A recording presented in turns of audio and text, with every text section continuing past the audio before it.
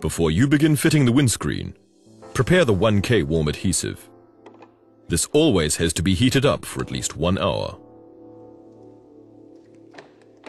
Check the windscreen wiper blades for wear in advance, and open the side windows so that the refitted windscreen is not pressed outward when the doors are closed.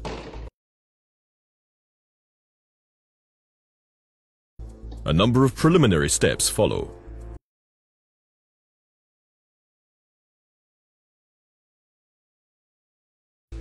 Remove the various covers in the engine compartment.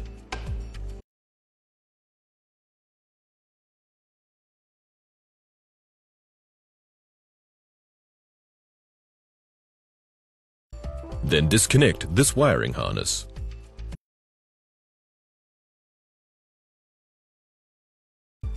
Remove the windscreen wiper arms and use a wedge to remove the water deflector.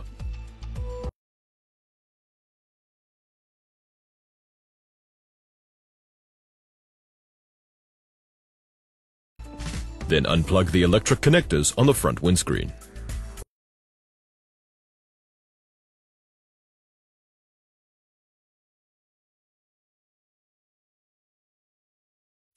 Remove the cover from the multifunction camera.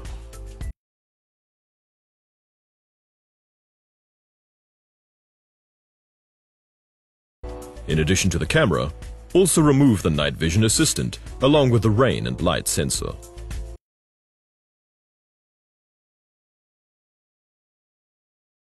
The A-column cladding is next.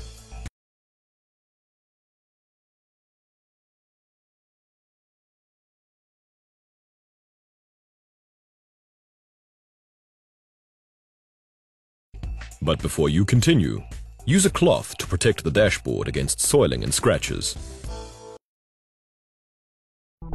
You need special tools to remove the windscreen, such as the W222 system, for example.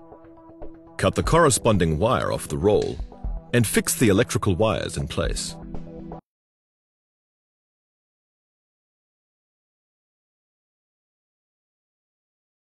Put on protective clothing.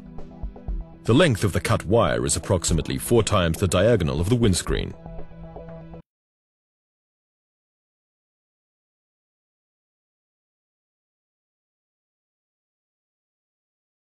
Now use a tubular probe or an awl to thread in the wire.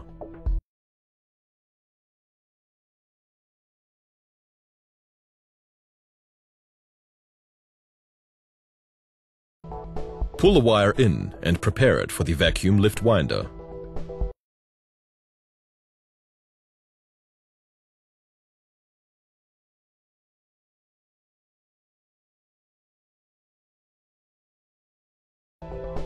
Soap suds in the exterior join serve as a lubricant and protect the seal.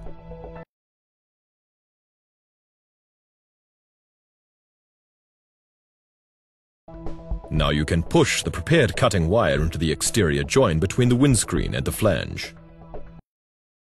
Make sure that the cutting wire is underneath the lip of the windscreen seal in order to avoid damaging it.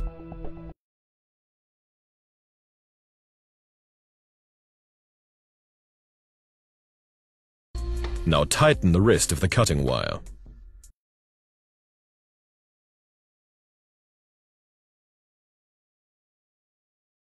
Before carrying out the next step, use strips of adhesive tape to fasten the windscreen to the outside of the chassis.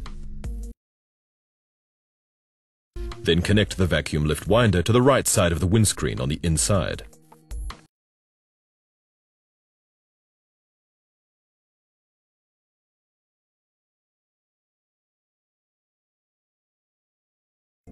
Wind the wire around the coil and tighten it.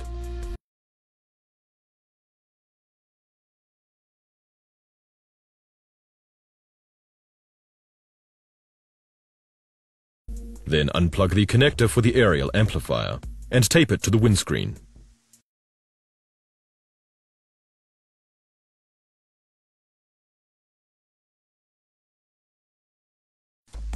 Turning the handle begins the cutting process. It is important to carry out the following steps exactly as shown. When the cut has reached the corresponding area, move the vacuum lifting tool so that the cutting wire does not break.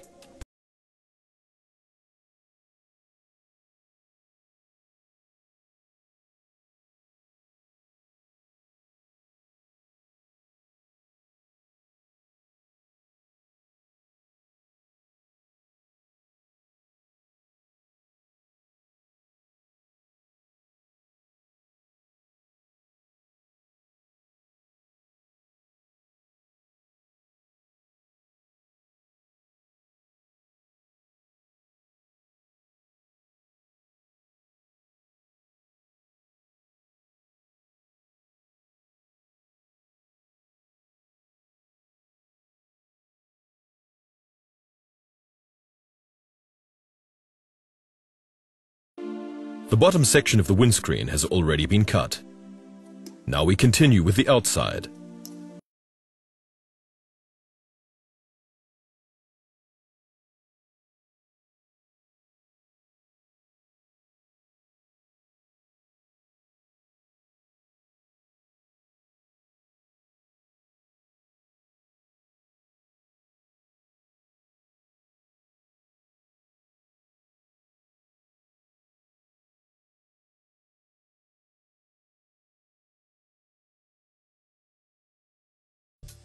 When moving it to the next position, release the lock.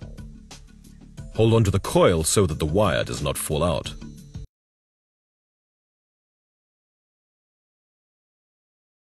Then fasten the vacuum lifting tool in this position.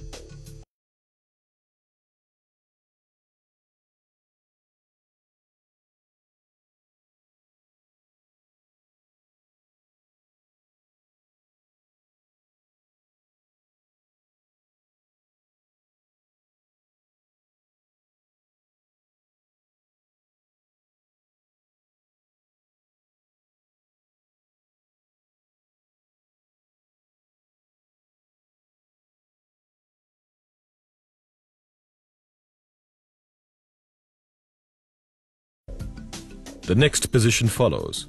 Constantly check that the cutting wire runs outside underneath the sealing lip and does not cut any cables on the inside.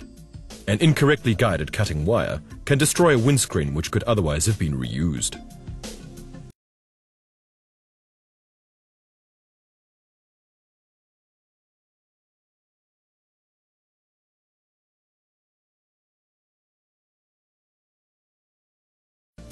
Also use the special plastic protection here.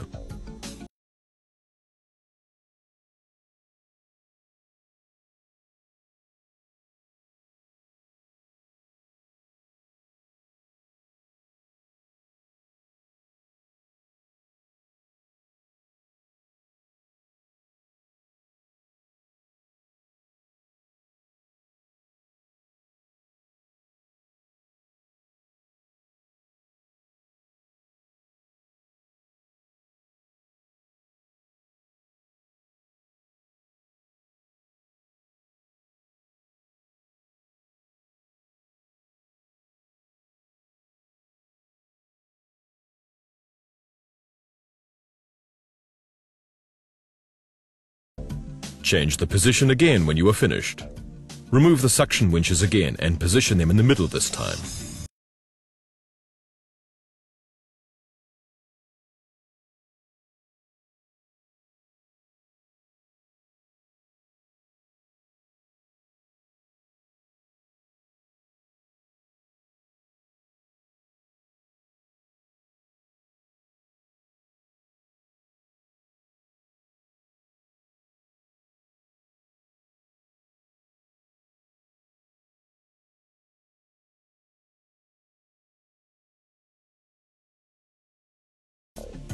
After you have made the second outside cut, repeat the same procedure again.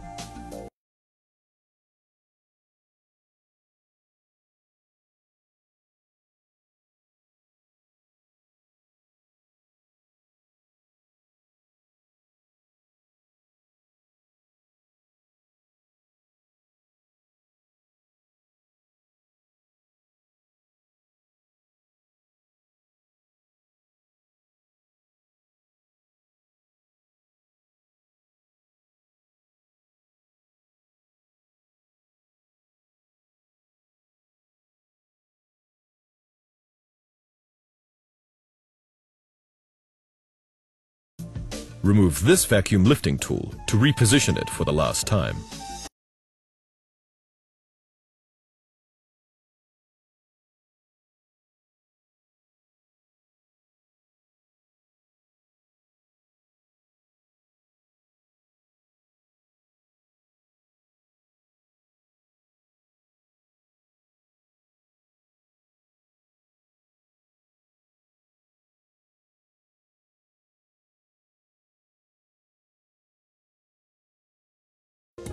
Once you have fastened it in place, cut the rest of the top section of the windscreen.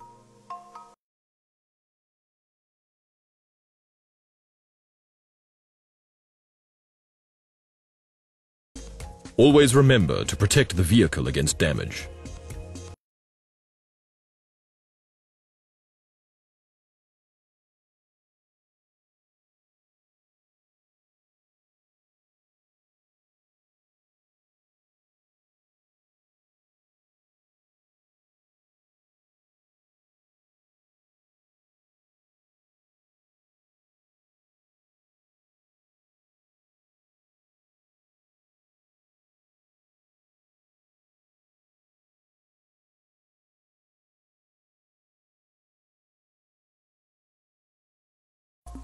You are finished when the wire has cut the entire windscreen. Then you can remove the vacuum lifting tools.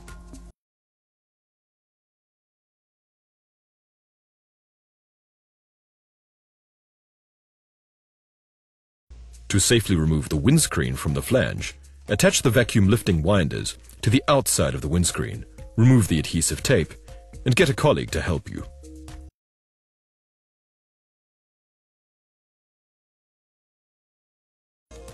Another film will show you how to fit the new windscreen.